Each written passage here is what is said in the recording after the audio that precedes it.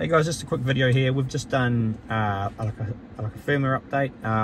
A couple of things have changed. We've made it less bright at night time, and we've also added some different UIs in for the home screen. So basically what you want to do, car infotainment, settings, about device, that's the current version we just released. If you have a look, obviously on our website, VDA download M series, you can just Google up there VDA downloads and it will come up. The update will be here. You can do it how you sort of normally do it. We have instructions for that. But anyway, if you come into settings, car infotainment, display, theme style, you can see we've got 1, 2, 3, 4 colors.